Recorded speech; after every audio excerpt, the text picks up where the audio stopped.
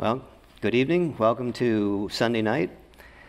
Tonight we're going to continue in our quest to summarize each of the 66 books of the Bible. So open up your Bible to the book of Jonah. But before we start, let's ask for Yahweh's blessing for our time in His Word. Father, thank you for life. Thank you for eternal life.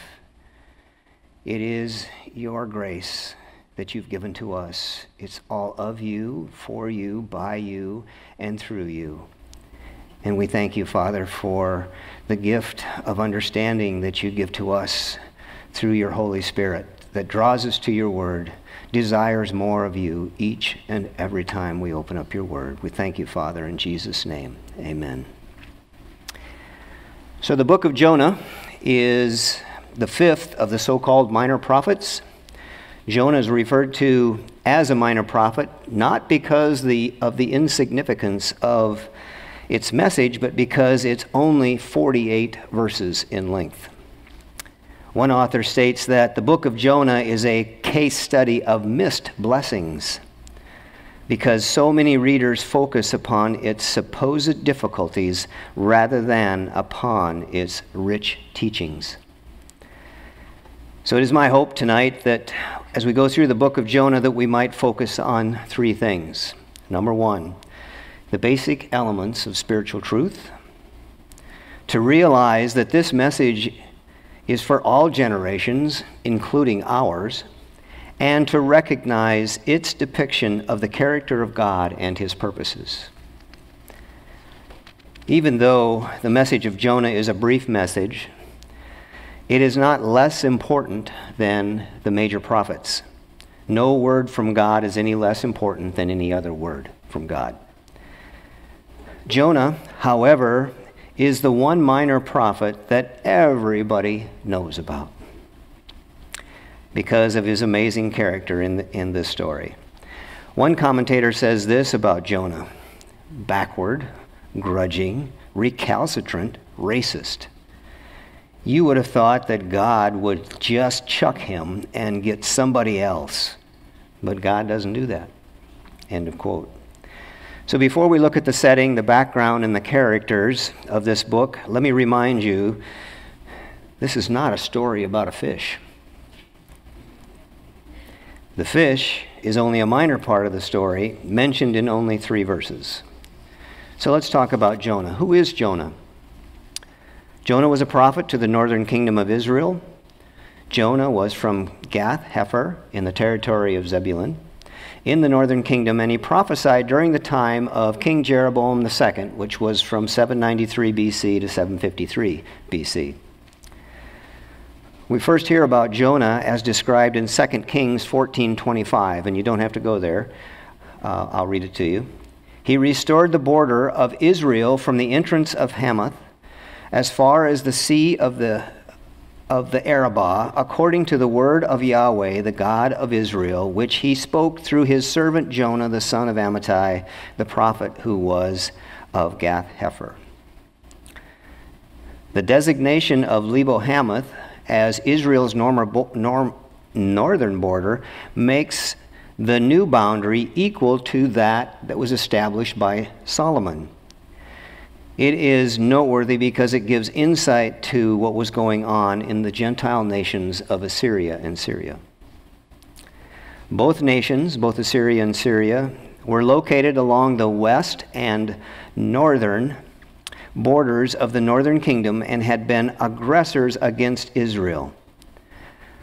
But under Jeroboam II, Israel was gaining back these territories. 2 Kings 14:25 tells us he restored the border attained by King Solomon. So according to Assyrian records, Assyria's trouble during this time, troubles were aggravated by famine in 765 and 759 BC, and some say in the years in between, and the internal revolts that occurred in 763, 760, and 746 BC. All of which explain the increasing helplessness of the Assyrian monarchs. One author states, 36 years, 781 to 745 BC, Assyria was practically paralyzed. It was observed that even the central provinces maintained only a tenuous loyalty to Assyria, for the various governors ruled by virtual independence. This could explain the title, The King of Nineveh, in Jonah chapter 3, verse 6, rather than the king of Assyria found elsewhere. Nineveh was at this time virtually the extent of that king's domain. All of this was according to the word of Yahweh spoken through Jonah prior to him being told to go to Nineveh.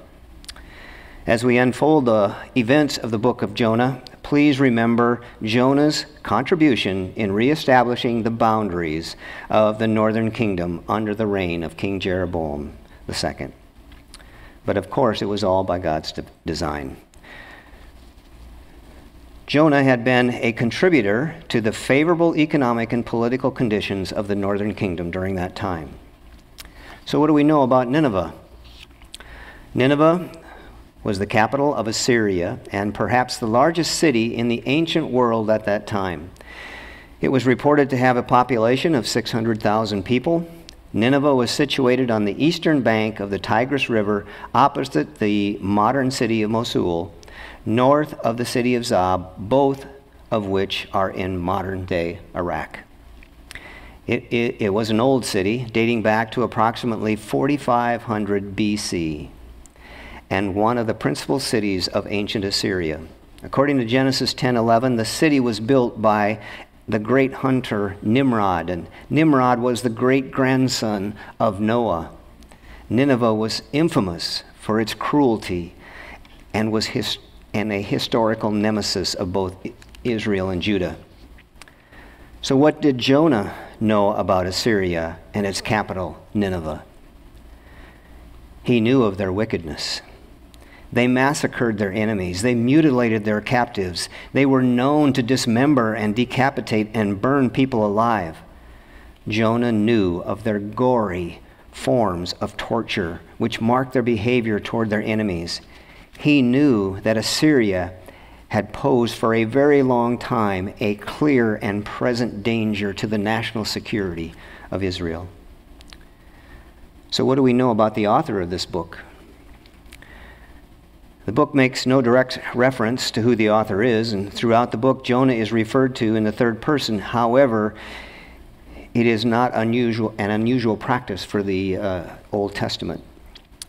It seems to be clear as to who the author is because of the first-hand autobiographical description of the unusual events and experiences. The detailed information included clearly points to Jonah as the author. So let's start in chapter 1 and read the first 5 verses. The word of Yahweh came to Jonah the son of Amittai, saying, "Arise, go to Nineveh, the great city, and cry out against it.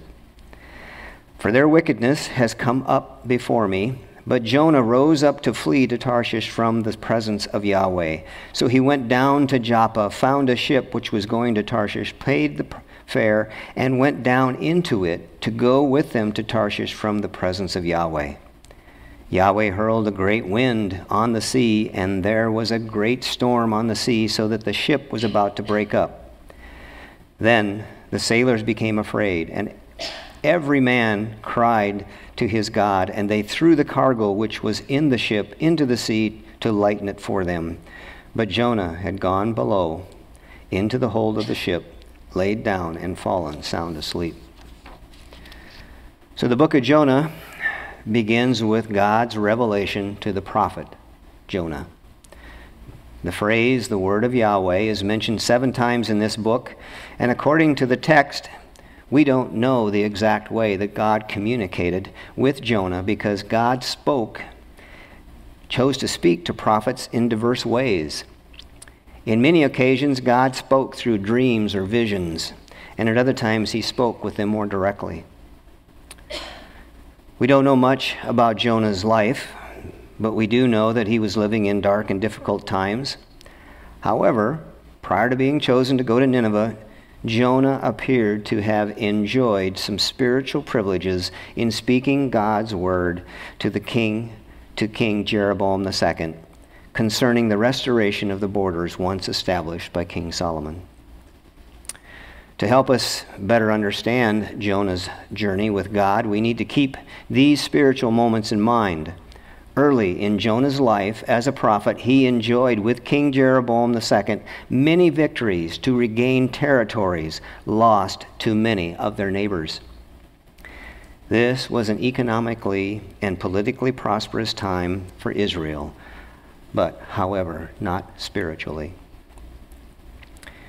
We must remember Jonah was God's servant, called to advance God's kingdom through obedience to his will. As a servant prophet, Jonah had been set apart by God for a unique purpose. God speaks through Amos about his servants, the prophets. Amos 3:7 says, "Surely the Lord God does nothing unless he reveals his secret counsel to his servants, the prophets." Jonah belonged to a privileged group of men who stood in the presence of God and felt the pressure of the Spirit of God on their hearts and conscience. The prophets heard God's unmistakable voice telling them that what he was about to do among the nations. Every prophet knew of God's purpose for each one of them. Sinclair Ferguson says, "It is characteristic of such men that they are deeply conscious of a sense of destiny." But Ferguson also notes, "Few things are more important for the Christian than to have conscious sense of God's destiny. What is important is that we have some sense of what we are. This knowledge ought to be one of the great motivating forces in our lives. It was this question that drew Esther to do what God had made for her. Esther 4:16 says, "And thus I will go into the king, which is not according to the law, and if I perish, I perish." So let's move on to the text. Verse 1, we see the phrase, "The word of Yahweh came to Jonah." This is a common expression in the way that God spoke to prophets. One author says this phrase was used over 100 times in the books of the prophets, and it indicates that it meant to be a prophet, or what it meant to be a prophet. It meant to be the recipient of a communication from God, a word which contained a message. It meant to have a clear, fresh light shed upon oneself or society or nations by the living God. It meant to be drawn into God's presence, to see things from his perspective. The prophets often described the sharpness of such an encounter. It was a sword to their spirits, a burden on their shoulders, a hammer breaking their rocky hearts, a fire raging within them. It was bitter to taste. It came. It could not be halted, and it forced itself on them unbidden. It gripped their minds and touched their consciences. It impelled their emotions. They could not escape the certain assurance that the voice of God was sounding in their hearts and must now sound to others through their lips. It has been well said that our problem in obeying God is not that we do not understand what he is saying, but that we do. In verse 2, God is giving Jonah two imperatives. Arise, go to Nineveh, the great city, and cry against it. This is a command that is firm, clear, represents a sense of urgency, and it gives Jonah a heavy responsibility. Jonah was giving traveling orders, and the destination was Nineveh. Again, to help us better understand Jonah's reaction to Yahweh's directive is to go to Nineveh, and his directive to go to Nineveh and cry against it. We must remember this task is very unique. Yahweh's other prophets ministered primarily within the borders of Judah and Israel. Judah in the southern kingdom and Israel in the northern kingdom. They ministered inside the borders, but they gave prophecies and declarations directed at the nations surrounding them. Jonah, on the other hand, was being sent out of his nation to go to Nineveh, which was unusual for a prophet to leave either Judah or Israel. Jonah ministered in the northern kingdom. He knew the threat of the Assyrians, and he hated them. So why was Jonah asked to leave his home and go to Nineveh? Well, in verse 2, God said, "Their wickedness has come up before me." One commentary says this about God's actions towards Nineveh: while all sin is abhorrent to God, in some instances a special group of people had become so wicked that God issued a special call of localized judgment. So it was with Nineveh. Archaeology confirms the biblical witness to the wickedness of the Assyrians. They were well known in the ancient world for brutality and cruelty. Jonah's reluctance to travel to Nineveh may have been due to their infamous violence. And as we see later on, there was another fear haunting Jonah. Verse 3, "But Jonah rose up to flee to Tarshish from the presence of Yahweh. So he went down to Joppa, found a ship which was going to Tarshish, paid the fare, and went down into it to go with him to Tarshish from the presence of Yahweh." So let's take a look at the map. I think it was been up there for quite a long time.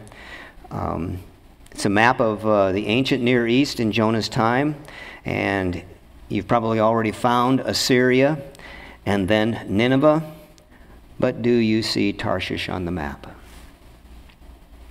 Well, there's an arrow pointed off to the west.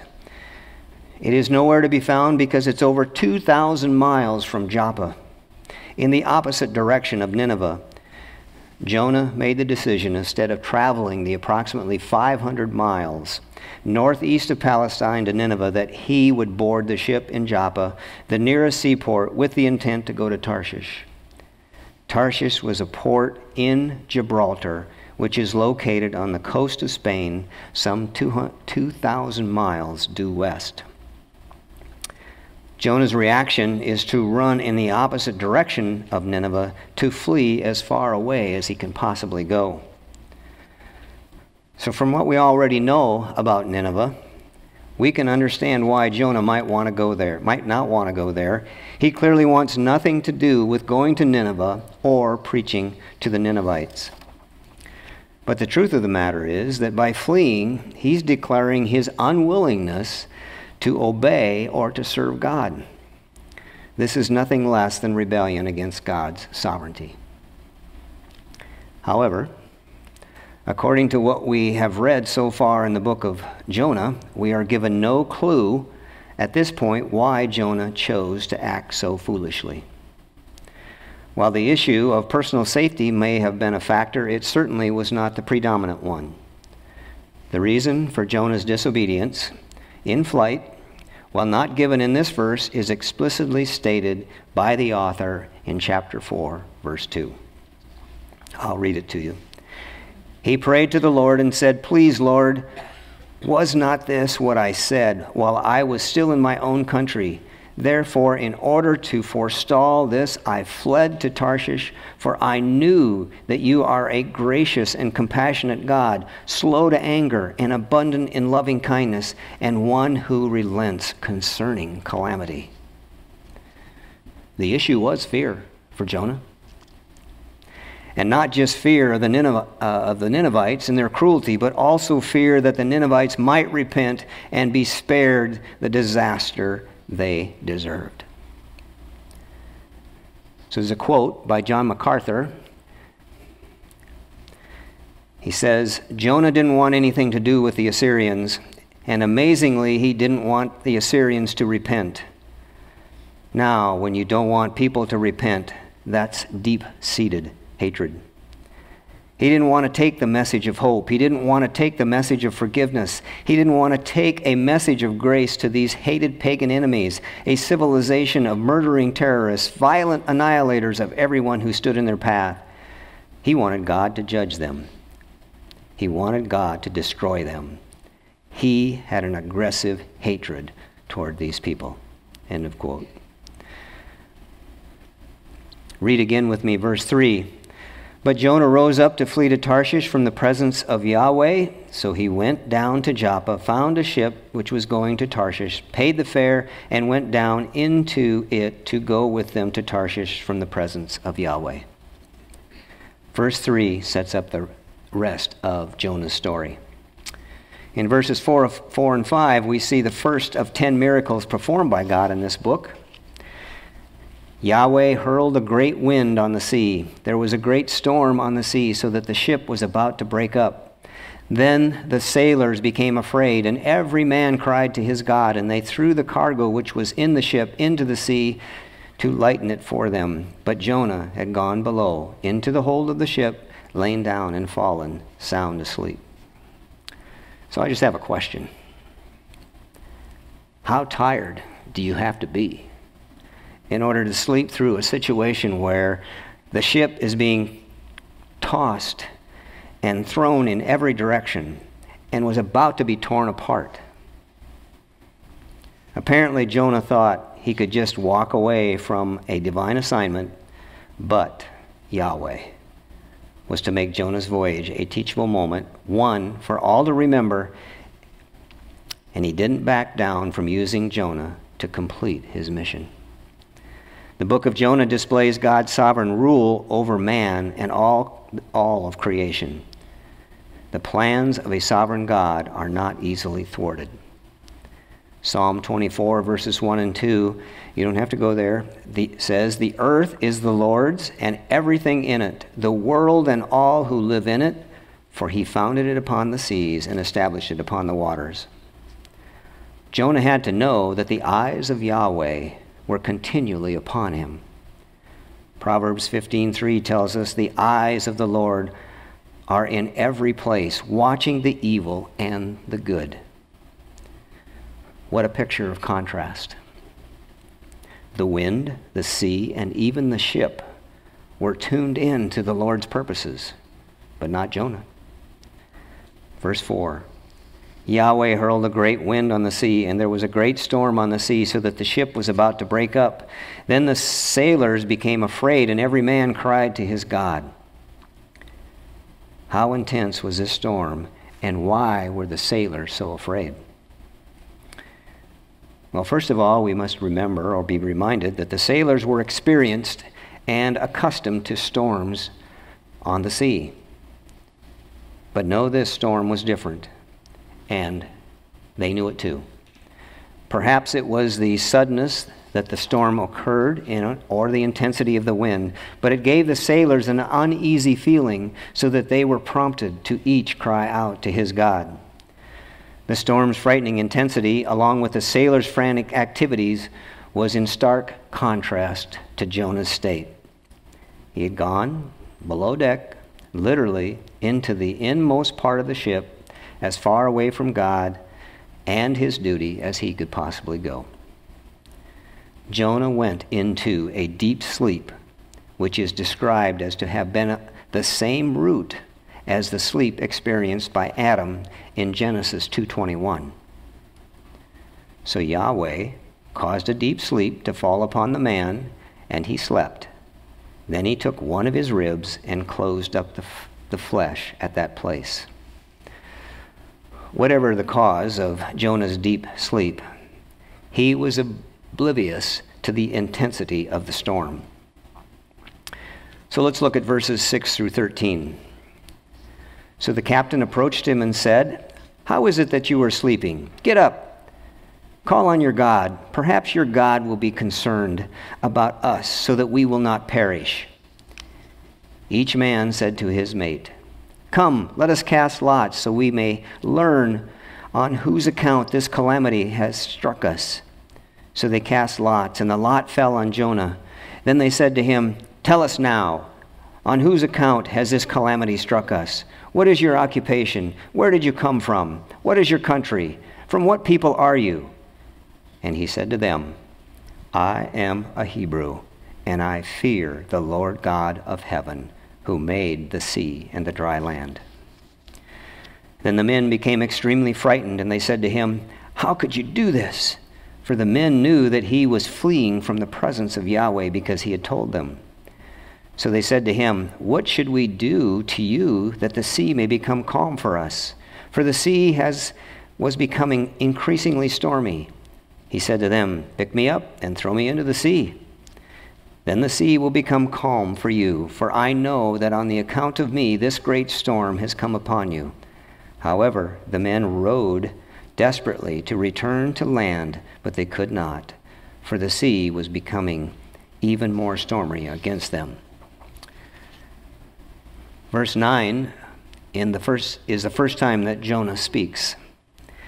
He speaks to the sailors with a short response, and with one he knew that they would understand. "I am a Hebrew, and I fear the Lord God of heaven, who made the sea and the dry land."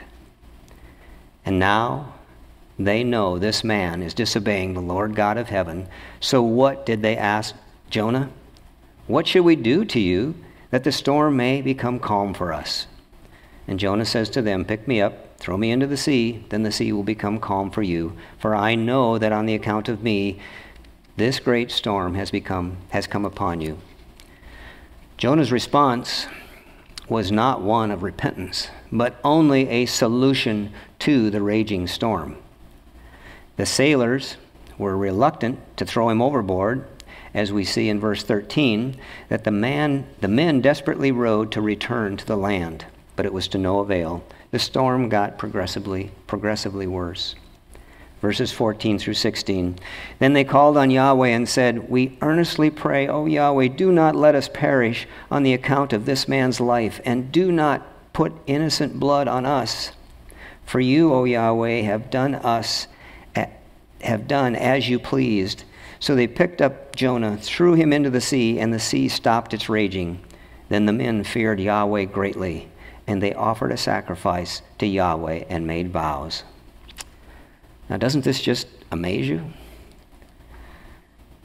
The sailors earnestly called on Yahweh to pardon them from this peril and to not credit the death of Jonah to their account. We don't know the full extent of what happened, but it appears that when Jonah explained to them who God was, they listened and understood. And then, when they saw the demonstration of the miraculous ceasing of the storm, they believed that this was the one true God. They knew that their false gods could not do miracles. They had never seen anything like this before. They became believers in the message that Jonah gave them. No one knows for sure, but we may meet these sailors in heaven someday. Verse 17. The Lord appointed a great fish to swallow Jonah, and Jonah was in the stomach of the fish 3 days and 3 nights. To help us understand what happened in verse 17, we must first look at the word appointed. It means ordained or prescribed by God. The word is used 4 times in the book of Jonah and always points to Yahweh's power to accomplish his will. Here it shows his sovereignty over the creatures of the sea. And in chapter 6, it shows his power in chapter 4, verse 6, it shows his power over plants. In chapter 4, verse 7, it shows his power over crawling creatures. And in 4:8, it shows his power over the wind. While God indeed may have prepared a special fish for Jonah, the text only indicates that God summoned the fish, common or special, to be in that place at the exact moment of need.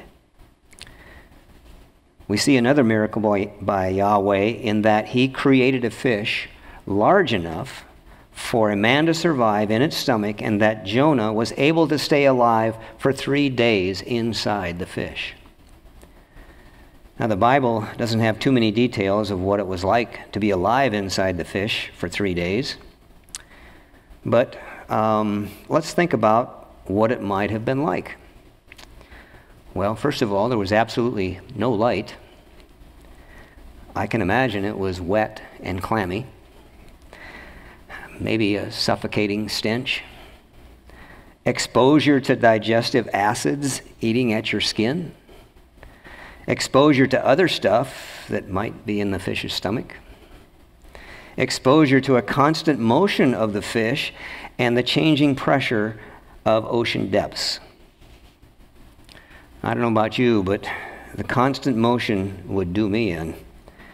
I can't even watch my grandkids swing on a swing without getting dizzy. So for me, this would be an absolutely nauseating experience. But remember, the fish was prepared for Jonah.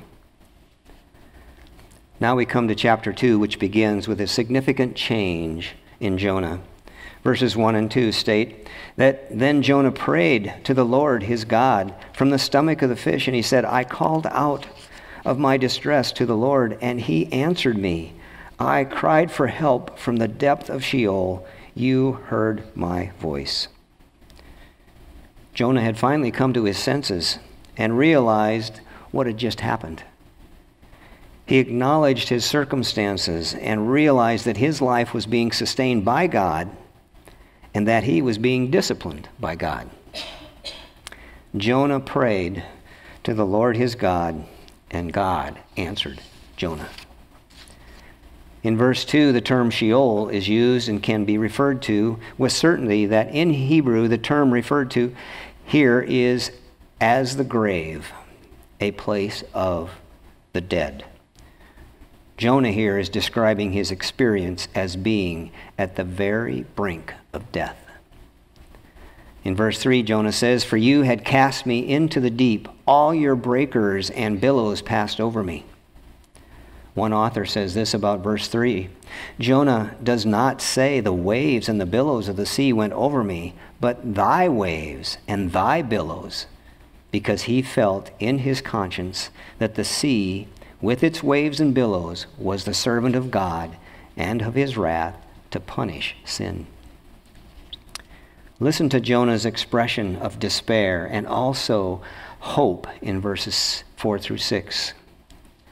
So I said, I have been expelled from your sight. Nevertheless, I will look again toward your holy temple. Water encompassed me to the point of death. The great deep engulfed me. Weeds were wrapped around my head. I descended to the roots of the mountains. The earth with its bars was around me forever. But you have brought up my life from the pit, O Yahweh, my God. Some commentators believe that the phrase roots of the mountains refers to the foundation of the mountains, which lie in the depths of the earth and are covered by the sea. This, along with Jonah's statement, the earth with its bars was around me forever, would indicate that he seems to be expressing his feeling of being in the deepest part of the ocean and no possible way to get out. The last line in verse 6, but you have brought up my life from the pit, O Yahweh, my God. This is the turning point of Jonah's prayer. Here again, Jonah is expressing praise and worship to his God, the sovereign God of the universe, who has shown him such compassionate grace. This again is a work of God to change the heart of the prophet Jonah. Jonah's called out in his distress to the Lord, and he answered him. There's no specific request in Jonah's prayer, but there's a desperate cry. And what was the message of Jonah's prayer? Well, it's worship and praise to God for his ways and that God is Jonah's only hope. And he makes a commitment to God in verses 7 through 9. While I was fainting away, I remembered the Lord, and I will sacrifice to you with a voice of thanksgiving, that which I have vowed I will pay. Salvation is from the Lord. If you save me out of this, Lord, I will serve you. I will keep my promise to you. the vow that I made to you when I confessed you as my Lord and my God. Out of this suffocating and unimaginable circumstance comes this amazing prayer. The man who once recoiled at the thought of God extending mercy to Assyria now knows that his only hope is in the goodness of God toward him. Jonah is now seeking a God of grace, compassion, mercy, and loving kindness. And God, true to form, graciously answers his prayer. Verse 10, the Lord commands the fish, and it vomited Jonah up onto the dry land. One author says, there was a special reason God held him under this terrible experience. Jonah needed to feel the grace of God towards him before he would be a suitable minister to the people of Nineveh. God was fitting him uniquely for work in Nineveh. End of quote. So moving on to chapter 3, verses 1 and 2. Now the word of the Lord came to Jonah the second time, saying, Arise, go to Nineveh, the great city, and proclaim to it the proclamation which I am going to tell you. Did you notice the words at the beginning of chapter 3 are very similar to those that are stated in chapter 1? However, Jonah is not the same person he was at the beginning of chapter 1. Jonah has survived a near-death experience and has learned many lessons in that experience. While Jonah had taken quite a detour since the first command, God's will remained unchanged. Verse 1 says that God's word came to Jonah a second time, and it should be noted because there are examples in Scripture which show that not everyone has a second chance to do what God has commanded. In verse 2, we see God's kindness and patience with Jonah in that there is no mention of reproach for the prophet's former disobedience. The Lord simply repeated his command. The message here simply points to God's sovereignty and his insistence upon the accomplishment of his will. It is very clear where Jonah is to go, what he is to do, and what is the source of his message. So Jonah arose, went to Nineveh, according to the word. This is verse 3, word of Yahweh. Now Nineveh was an exceedingly great city, a 3 days' walk. So one of the first things we notice is the obedience of Jonah in verse 3 compared to his disobedience in chapter 1. Another item to take note of from verses 2 and 3 is that Yahweh describes Nineveh as an exceedingly great city and as the great city. It is also referred to in chapter 4, verse 11 as the great city. By these descriptions, one could interpret that it was a very important city to Yahweh. Nineveh was approximately 500 miles northeast of Joppa, where Jonah boarded the ship to go to Tarshish. The city was about 60 miles in circumference, with walls that were 100 feet high. The walls were thick enough that 3 chariots could be rowed abreast on the top of the walls. Nineveh was a much larger city than the city of Babylon, and the population was known to be approximately 600,000. So why is this noteworthy? Because God's heart was going out to every inhabitant of the city. Clearly, God cared deeply about the Ninevites who he had created in his image. At the end of verse 3, we see the phrase that also describes Nineveh, a 3 days walk. Because it was an ancient practice, Jonah most likely met the leaders in Nineveh on the first day and then traveled to various sections of the city. Over the next 2 days, Jonah needed to share God's message with all of Nineveh. Thus, he would need to speak to as many groups as possible. And because of this, Jonah's visit to Nineveh was more than likely a 3-day event. Verse 4, then Jonah began to go through the city, 1 day's walk, and he cried out and said, Yet 40 days, and Nineveh will be overthrown. The word overthrown is the same word used to describe the destruction of Sodom and Gomorrah in Genesis 19.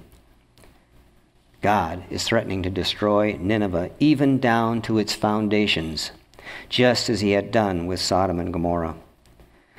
Also, a 1 day's walk would be the amount of time it would take to travel from one end of the city to the other, which is about 20 miles. Most commentators would agree that in the Hebrew, the message was only 5 words long. While it was not clear what this was, if this was all he had to say, the text does suggest that God's message was brief and that Jonah simply preached it repeatedly. If these words were the total of the message, there was no reason given for the destruction, nor was the manner of destruction described, and there was not even an explicit call for repentance. The warning was a message of grace. Nineveh was being granted 40 days to repent and turn to God from their wicked ways. And why 40 days? Well, to answer that, I've got 4 passages to read through with you. Genesis 7:17, then the flood came upon the earth for 40 days, and the water increased and lifted up the ark so that it rose above the earth. Exodus 24:18, Moses entered the midst of the cloud as he went up to the mountain, and Moses was on the mountain 40 days and 40 nights. 1 Kings 19:8, so Elijah, arose and ate and drank and went in the strength that food 40 days and 40 nights to Horeb, the mountain of God. And Matthew 4:2, and after Jesus, had fasted 40 days and 40 nights, he then became hungry. The number 40 in Scripture is used as a period of testing. And Nineveh prevailed. Chapter 3, verse 5, then the people of Nineveh believed in God, and they called a fast and put on sackcloth from the greatest to the least of them. That is a NASB translation. I think a better translation to represent the meaning of this verse is in the ESV. It says, and the people of Nineveh believed God. Now, most of the world will probably tell us that they believe in God, but only a few are saved and can make the statement that we believe God.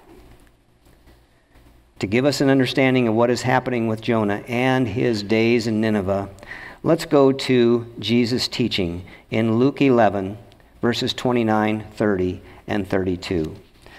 You can turn there if you want. I will read the passage.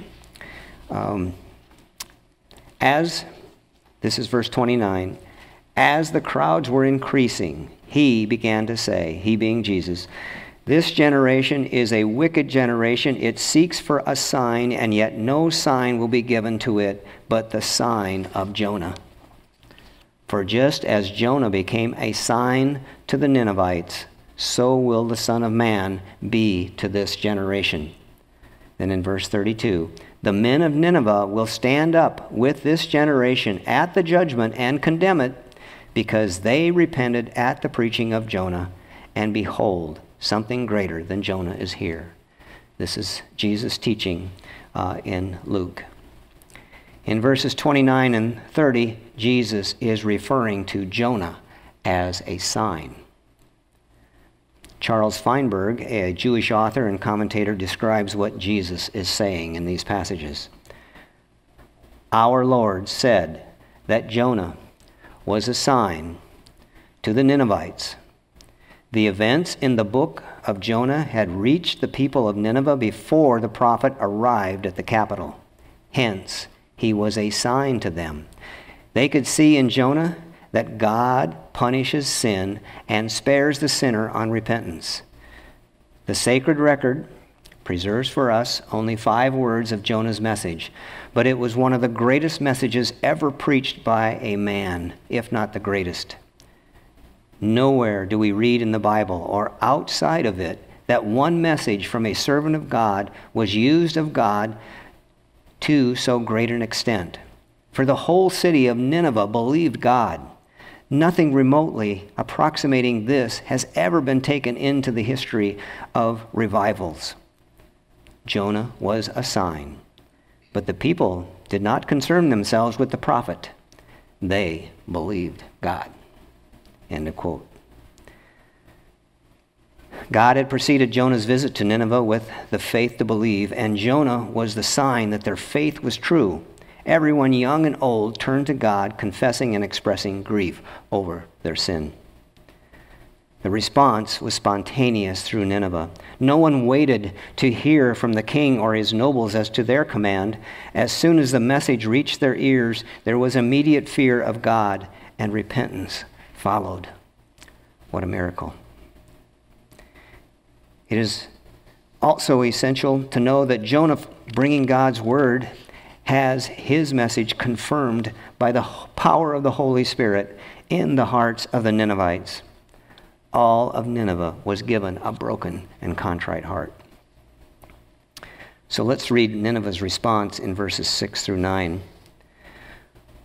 When the word reached the king of Nineveh, he arose from his throne, laid aside his robe from him, covered himself with sackcloth, and sat on the ashes. He issued a proclamation, and it said, "In Nineveh, by the decree of the king and his nobles, do not let man, beast, herd, or flock taste a thing. Do not let them eat or drink water. But both man and beast must be covered with sackcloth, and let men call on God earnestly, that each may turn from his wicked way and from the violence which is in his hands. Who knows? God may turn and relent and withdraw his burning anger, so that we will not perish." All of Nineveh heard Jonah's message, and an immediate fear struck their hearts. The fear that existed is best represented in the king's response in verse 9. God may turn and relent and withdraw his burning anger, so that we will not perish. The king called for fasting, wearing of sackcloth, pleading with God, and turning from evil and violence. Verse 10. When God saw their deeds, that they turned from their wicked way, that God relented concerning the calamity which he had declared he would bring upon them, and he did not do it. It's interesting to note that all the deeds of the Ninevites, the fasting, the wearing of sackcloth, calling on God, and turning from evil, only the last one is mentioned as explicitly leading to God's relenting. God's compassionate heart is always sensitive to those who cry out seeking forgiveness. We see in the book of Jonah irrefutable evidence that God wishes not for the destruction of the sinner, but for redemption and reconciliation of all his creation.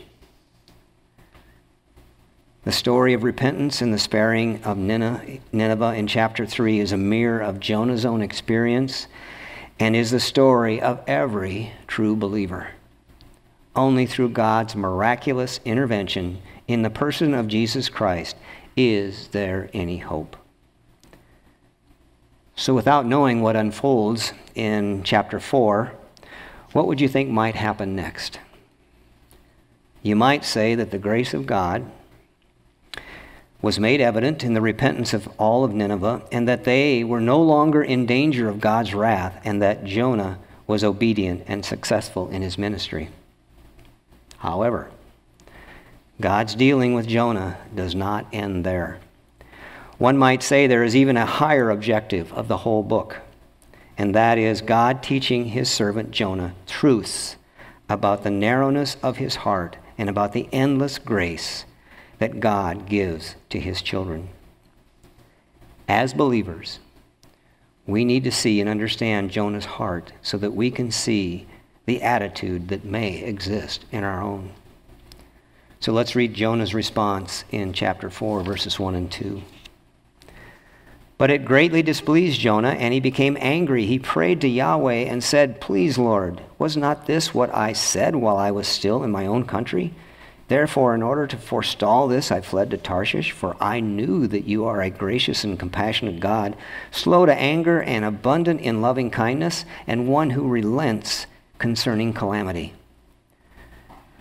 The contrast in Jonah's attitude toward Nineveh's repentance versus God's attitude is something to take note of. Jonah had received God's pardoning mercy based on his repentance, but he was not willing to acknowledge the same for Nineveh. Jonah is like many of us today. We feel that we can manage God's world better than he can.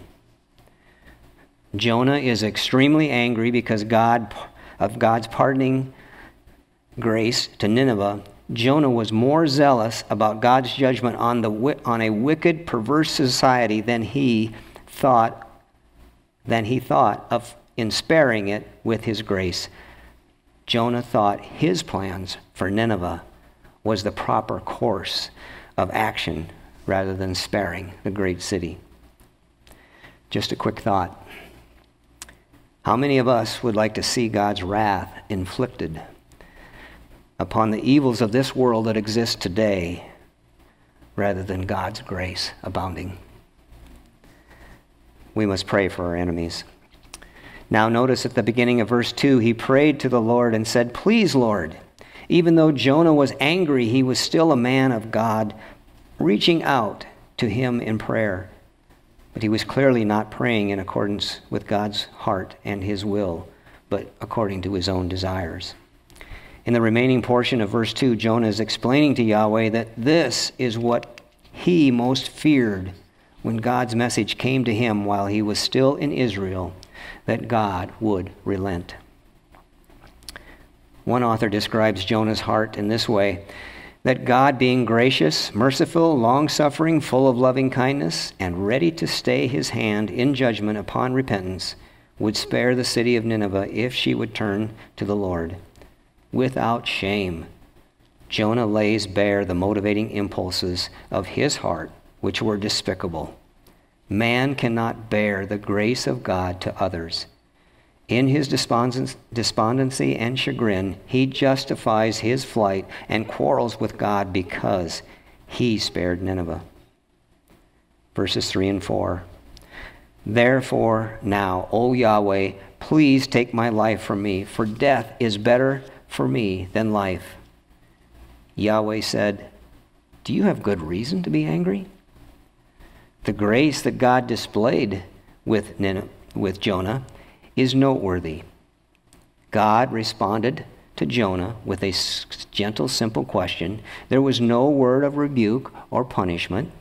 God was seeking out Jonah's heart so that Jonah could bring light to his anger and displeasure. Did he have true and reasonable grounds for his anger? Jonah has a merciless attitude throughout the book. You can see his dreadful attitude in the beginning, and you can read how unfortunate it is at the end. He wanted to be killed the first time in chapter 1, verse 12, when he asked the sailors to throw him into the sea. He wanted to die so he wouldn't have to go to Nineveh. The Lord didn't let it happen. Jonah survived. Now he's in Nineveh and wants to die again. Verse 5. Then Jonah went out from the city and sat east of it. There he made shelter for himself and sat under it in the shade until he could see what happened in the city.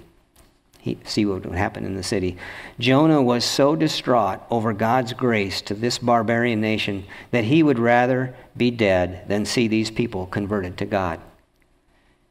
Here is what he hoped for: that he would preach destruction, leave the city, go on a hill, wait 40 days, and watch the annihilation of Nineveh, and love every minute of it. We don't have any idea how long Jonah sat in this shelter. Many would say that due to Jonah's extreme anger and his wish to die, that the 40 days had expired. Jonah had no means of knowing the reality of the repentance of Nineveh, but he was hoping that God would change his purpose concerning the city. Jonah was wanting a front row seat to watch and to hope for the best, and the best to him is that all of Nineveh be killed. Jonah was hoping that their repentance was not real, and he could just sit there and watch God destroy them all. Verse 6. So the Lord God appointed a plant, and it grew up over Jonah to be a shade over his head, to deliver him from his discomfort. And Jonah was extremely happy about the plant. The plant grew very rapidly and had large leaves. The plant and its shade caused Jonah to be exceedingly glad. Here is the only place in the book that Jonah displayed gladness. And it appeared to be a selfish joy because of the comfort brought about by the plant. And he's out there. One author says he's out there and it's hot, and it's in the part of the world that can be blazing hot. He builds a little shelter that is not adequate. So the Lord God, and he says, I love this verse, appointed a plant, and it grew up over Jonah to be a shade over his head, to deliver him from his discomfort. And Jonah was extremely happy about the plant. I mean, this is grace upon grace upon grace for somebody who hasn't earned anything. He's got extreme heat exposure. He's going to sit there until judgment falls. He thinks and hopes that they all get destroyed. God adds to his comfort so that he's not burned by the sun, and he's very happy. Verses 7 and 8. God created a plant, and then he created a worm. God appointed a worm, so when dawn came the next day, it attacked the plant and withered. When the sun came up, God appointed a scorching east wind. The sun beat down on Jonah's head so that he became faint and begged with all his soul to die. This is the third time that he wanted to die. The sudden withering of the plant put Jonah back into the hot baking sun, and to add to his misery, God sent a hot, humid wind. Amid his faint condition, Jonah again pleads with God for death. Verse 9. Then God said to Jonah, do you have good reason to be angry about the plant? And he said, I have good reason to be angry, even to death. Then Yahweh said, you had compassion on the plant for which you did not work, and which you did not cause to grow, which came up overnight and perished overnight. Should I not have compassion on Nineveh, the great city in which there are more than 120,000 persons who do not know the difference between their right and their left hand, as well as many animals? God again asked Jonah about having good reason to be angry, and Jonah replied with a passionate and intense manner. It is evident from verse 10 that the plant was the object of a huge lesson for Jonah. Jonah was told by God he had become attached to the plant because it served him and gratified his desires.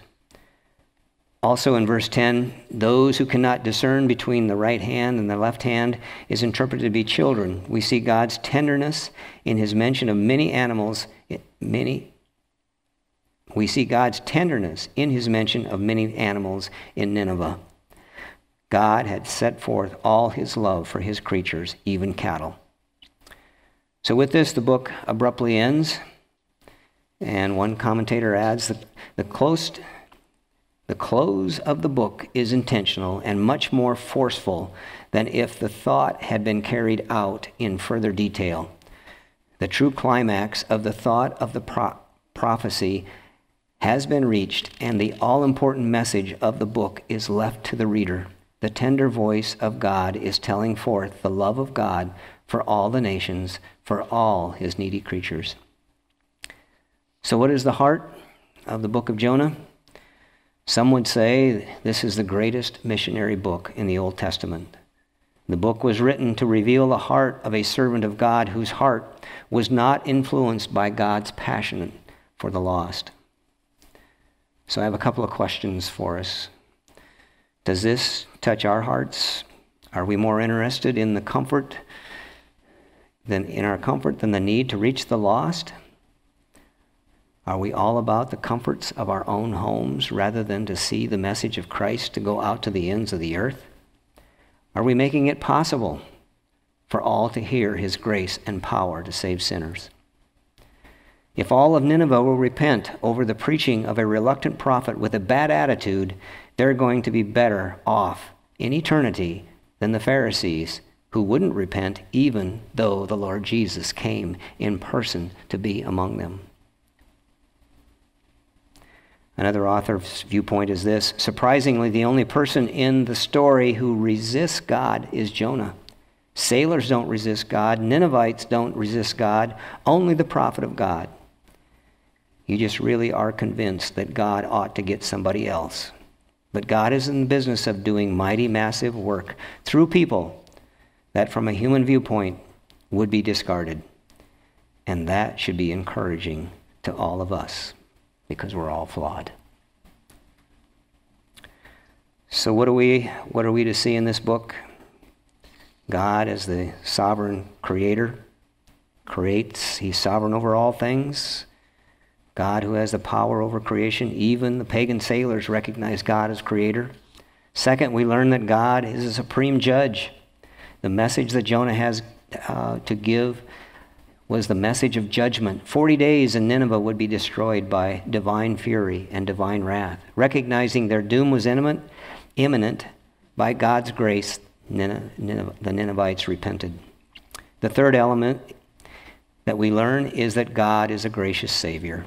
His loving kindness and compassion and grace is not limited to so-called good people or by our prejudices or indifferences, but is also extended to brutal, murderous, idolatrous pagans of his choosing. Those three truths then are the heart of the gospel. God is the creator of us all, and all of us have sinned against our Creator. Wrath and judgment have been pronounced upon us, but we have been given the gospel, which offers us forgiveness through faith in the Lord Jesus Christ. You really see the gospel in the heart of God in the story of Jonah. The Creator God, sinned against, warns about judgment, and fully forgives those who repent and embrace him. Father, thank you for the book of Jonah. Thank you for a God who is compassionate, forgiving, and willing to overlook many, many things. But through his willingness to save sinners like us, we are so grateful, Father. Thank you again for the blessings that are in your word. In Jesus' name, amen.